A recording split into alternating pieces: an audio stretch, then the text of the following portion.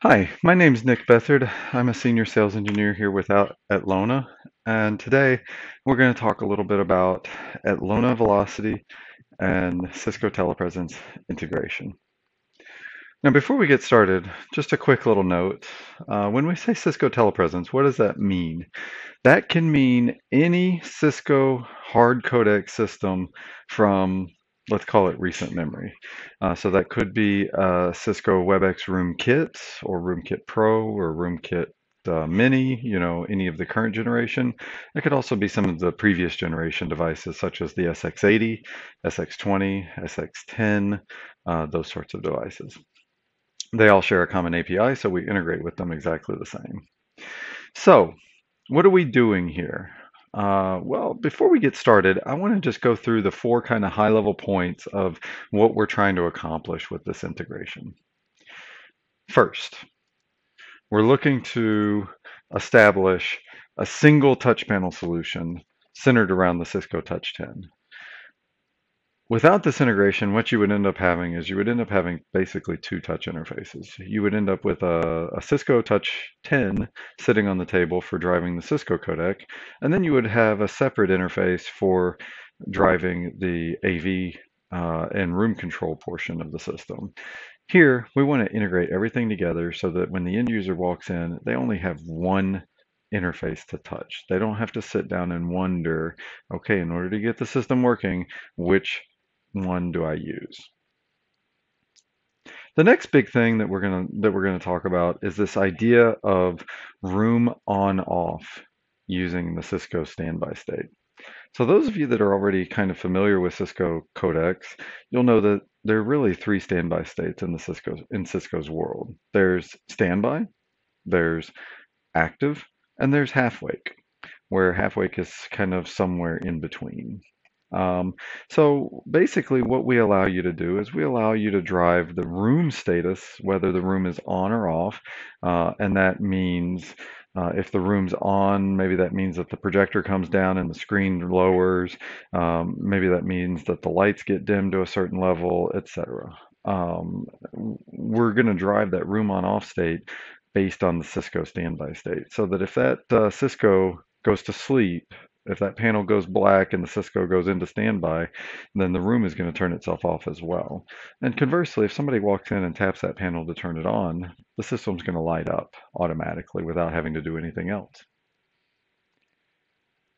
The next thing that we're going to talk about, and this is where I feel like we're getting to the meat and potatoes of the integration, is this idea of adding enhanced input capability and doing it in such a way that it's invisible and seamless to the end user.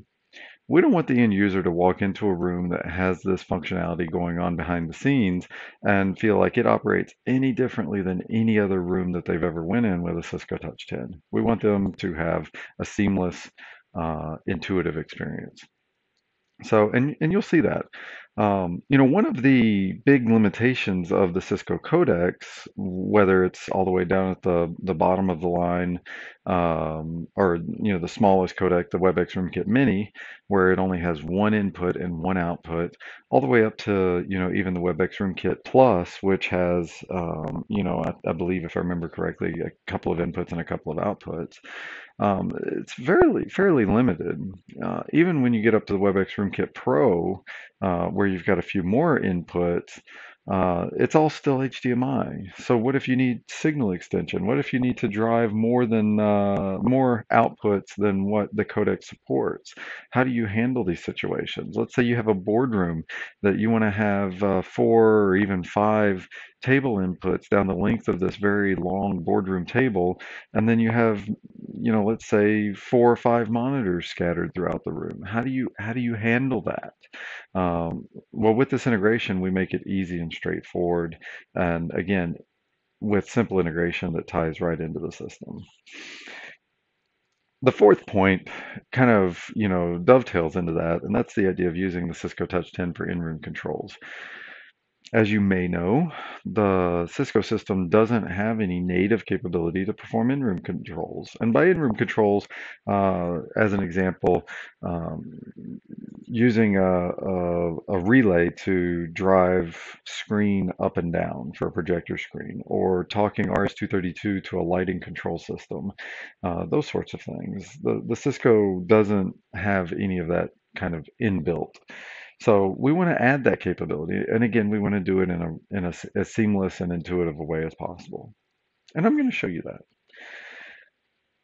So next, let's show you the system that we're going to be looking at. So it's a simple little system, but it has a couple of little catches. So this is a simple little system based around a WebEx RoomKit Mini, but the gotchas are A, we have multiple inputs that they want to be able to use at the table. And B, we have two displays in the room. How do you handle that with a WebEx RoomKit Mini where the WebEx RoomKit Mini only has one input and one output? Well, we do that by putting one of our switchers, OME MS42, along with Velocity behind the scenes. And I, I should probably mention that this idea of enhanced input capability applies to all of our switching architectures, not just HDBaseT, but also AV over IP as well.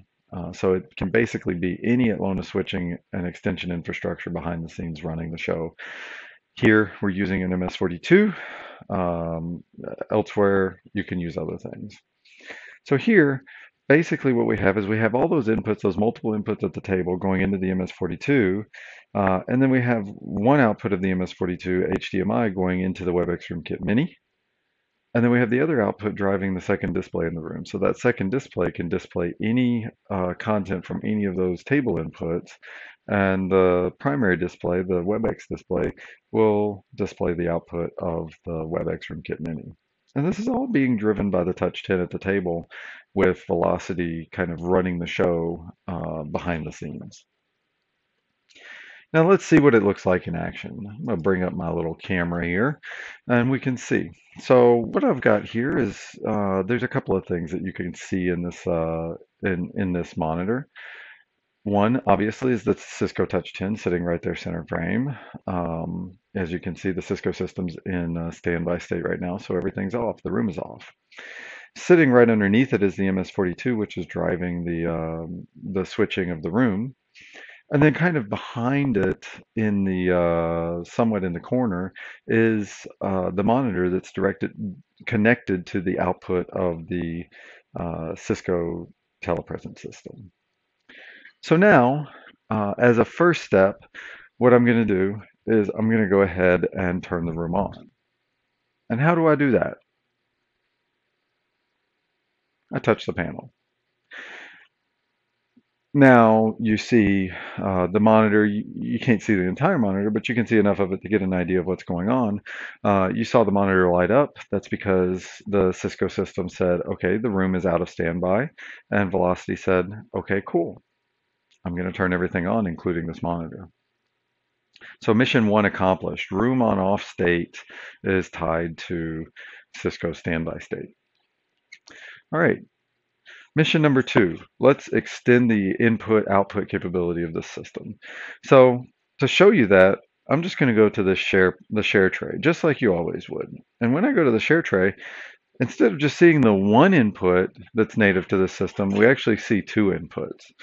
We see HDMI 3 is tied to input 1, and HDMI 4 is tied to input 2. So now I can actually go here, and if I click on input 1 preview, if I can tap it, then you can see my Apple TV screensaver come up in the background, and you can see we're on HDMI 3. Now if I go to preview input 2, you see the switcher switches to HDMI 4, and also you see the background image switch to my different input. Now, the other kind of really cool thing about this functionality is we maintain the idea of input presence detection. So that's one of the nice things about native Cisco inputs is if you don't have something plugged in, it won't let you share it. So that helps prevent confusion on the end user's part. So actually, I don't even have to stop previewing. If I just unplug that input, you can see it stops sharing. We drop back to the Cisco splash screen, and now the Touch 10 is saying connect your device because there's nothing connected. And if I click this, it won't let me share it because there's nothing there to share. Now, as soon as I take this HDMI cable and reconnect it to the switcher input, now you see it lights back up and it's ready to go.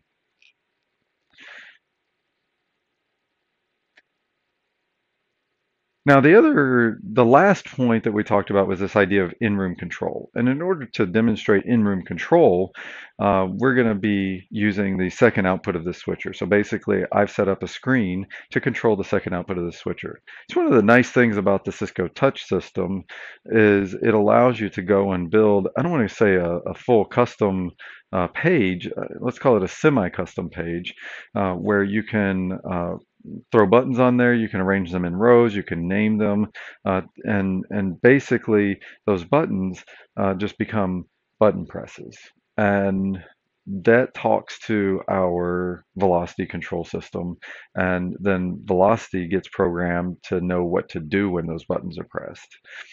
So if I go into Atlona Direct Output, you can see I've set up again a semi-custom screen here with a label and a row for the various inputs from USB-C to DisplayPort to the two HDMI inputs, as well as another row showing input availability or input presence in the same manner as the native inputs.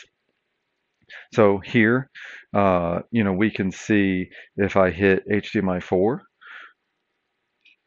you see that HD-base-T output switched to HDMI 4. So we've got in-room control capability using the Cisco Touch 10. So mission accomplished.